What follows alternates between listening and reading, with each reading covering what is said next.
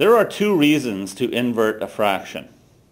One of them is something we learn in elementary school when we learned how to divide fractions. As a review, 1/3 divided by 1/4 equals 1/3 times 4/1. We turn the second fraction upside down, we invert it, and we change the division symbol to a multiplication symbol. And then we're able to give our answer, which is 4/3. That is one reason to invert a fraction. Now when we work with exponential expressions, we will do the same thing. X cubed over y divided by y squared over x squared is the same as x cubed over y times x squared over y squared,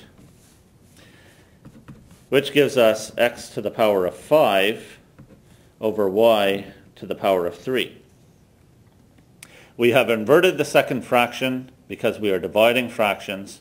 We invert the second fraction and then we multiply instead. One way that we can recognize that this is the reason we are turning the fraction upside down is that the division sign turns into a multiplication sign. But there is a second reason why we can invert a fraction. E to the negative 3 over m to the negative 4 is the same as m to the positive 4 over e to the positive 3. The way that I can recognize that this is the reason I am inverting the fraction is because the signs of the exponents change.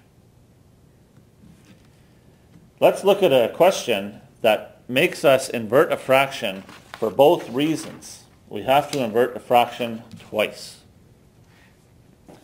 The first thing I'm going to do when I simplify this expression is I'm going to get rid of those negative signs in my exponents.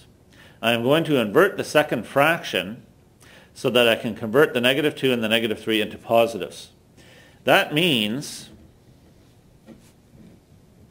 that my division sign is still going to be a division sign. I am not dividing fractions yet. The c to the negative 3 ends up on the top, and the a to the negative 2 ends up on the bottom. The negative 3 and the negative 2 have turned into positive 3 and positive 2. And in doing so, I had to invert this fraction. But now, I still have to simplify further. I'm dividing these two fractions. When I divide fractions, I multiply instead, and I turn the second fraction upside down.